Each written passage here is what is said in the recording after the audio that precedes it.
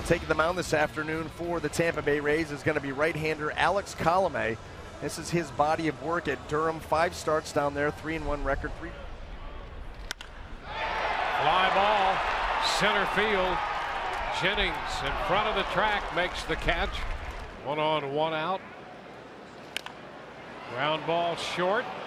Zobrist to Rodriguez. That's 1, and over to first. The Rays turn the 6-4-3 double play. Where he's at in the lineup today. Boy.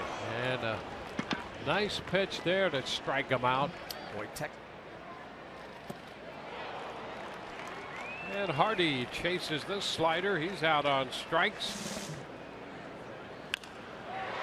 Into left field. Geyer's lined up to catch it.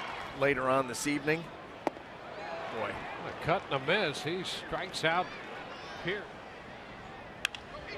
3-1. Shot back into left, and Geyer is in line to make the catch.